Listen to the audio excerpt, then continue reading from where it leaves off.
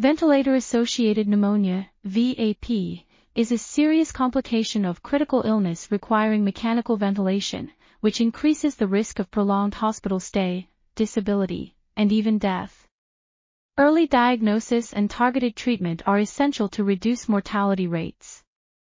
However, there are limited diagnostic tools available in many intensive care units, making it difficult to quickly identify the causative organism. Sonication is a promising technique for disrupting biofilms in endotracheal tubes, allowing for easier identification of pathogens.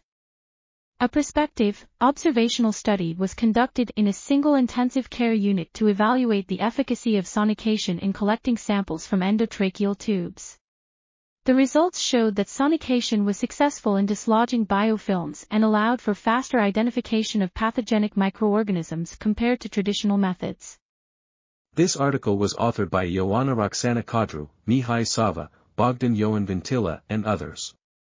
We are RTCLTV, links in the description below.